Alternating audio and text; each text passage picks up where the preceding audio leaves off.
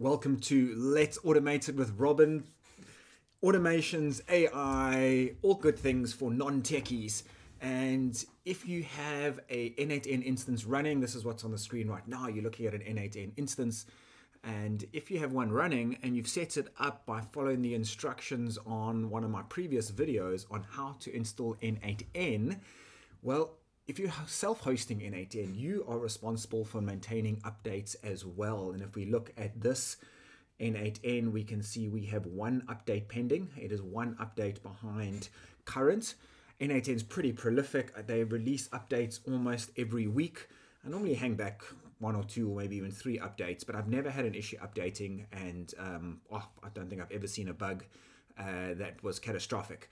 But sometimes it's good practice to maybe hang back a version or 2.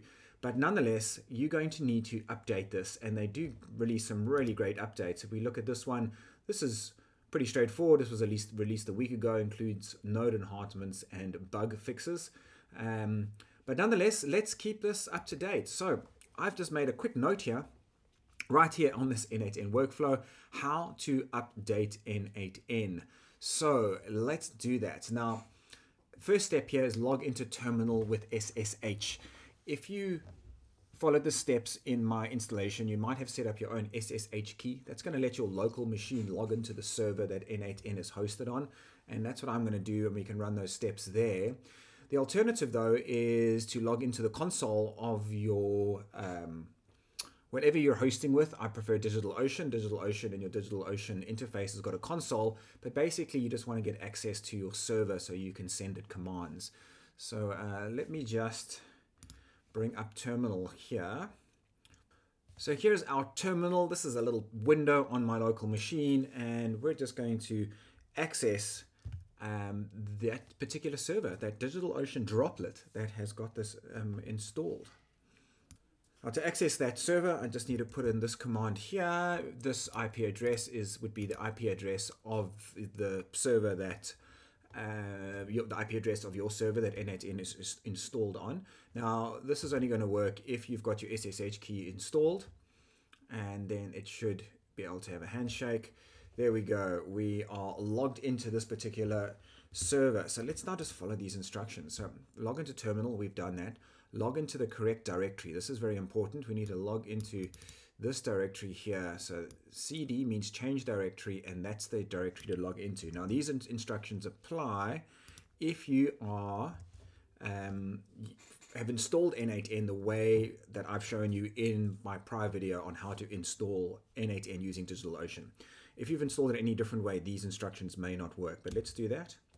So I've just hit enter there, and now I'm in this directory called n8n docker -caddy. So now the next step is to pull the latest version. So for that, it's docker compose pull. Grab that, head back to our terminal, and hit enter. And now what it's doing is going and it's pulling the very latest data from n8n.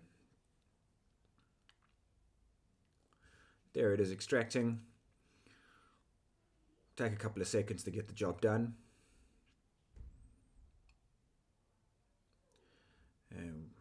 Progress not too slow. And done. Waiting for the next command. Let's go back over to our n8n and have a look at what these instructions are. Now we need to stop and remove the older version. So we're going to stop docker compose,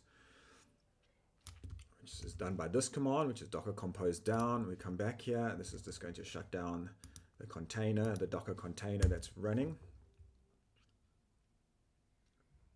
All right, that's been done.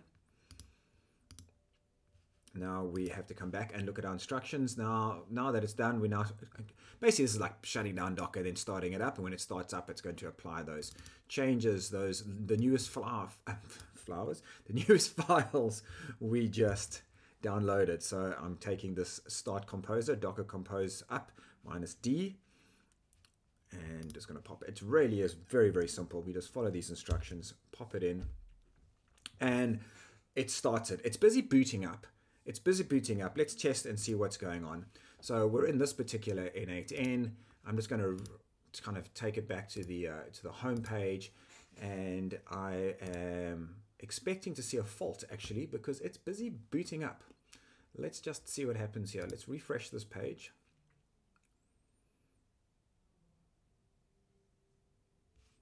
Give it a moment. Now, often when you first boot up, refresh the web page, I should say, after doing an n8n, you sometimes get a gateway not available, something not available. Just refresh a couple of times because it takes some time for this to set up. But this has actually gone really fast. And as you can see here, it doesn't say that there's any n8n updates available. So we are now running at the very, very latest version, 1.5, 1.57.0. And yeah, it's looking good. That's how easy it is to install, how to update your n8n. Let me just